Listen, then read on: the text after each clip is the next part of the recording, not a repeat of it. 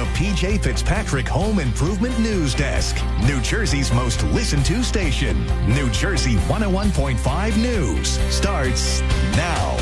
It's 5 o'clock. I'm Erin Vogt. Topping a report this hour, state lawmakers are considering a proposal that would create a stand your ground law here in New Jersey. The bill would expand legal use of force when acting in self-defense.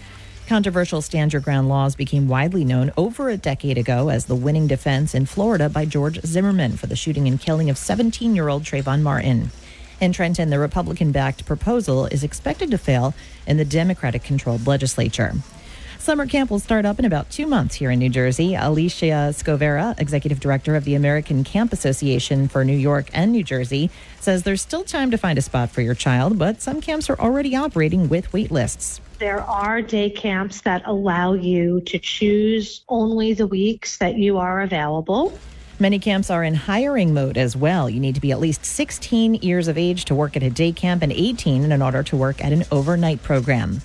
And all 4 teams in the finales of the NBA play-in tournament on Friday night are dealing with injury issues. Chicago goes to Miami as Sacramento plays at New Orleans.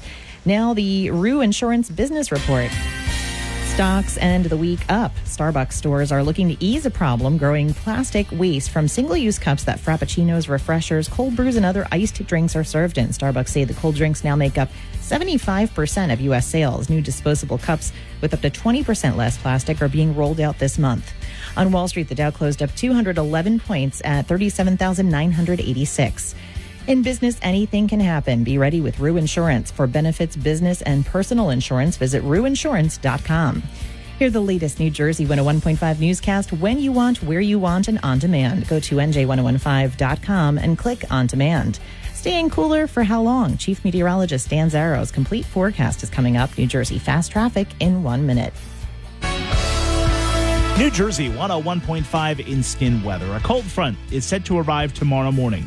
After one last batch of showers, we'll finally clear out of this junky weather pattern. Patchy drizzle and fog are a possibility overnight tonight. It's going to feel damp and dreary and raw. Low temperatures in the upper 40s. One more push of showers around mid-morning tomorrow, then clearing to sunshine. It will be breezy for your Saturday. High temperatures improve to around 60 to 65. Sunday, partly sunny and dry. Temperatures scale back a little bit, highs in the upper 50s. Monday looks good, sunny and seasonable with highs back in the lower 60s. From the Edison Heating and Cooling Weather Desk, I'm Chief Meteorologist Dan Zaro. In Andover, it's 53, Monroe 57, Seaside Heights 55. Fast traffic and instant weather every 15 minutes on New Jersey 101.5.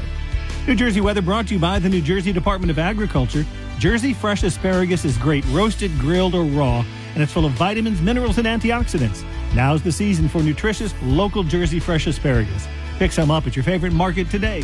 Jersey Fresh, the freshest for 40 years. JerseyFresh.com. Not New York, not Philadelphia. We're proud to be Jersey's own New Jersey 101.5. Join the conversation. New Jersey 101.5. Hey, Doyle, get on that radio. Parks Casino.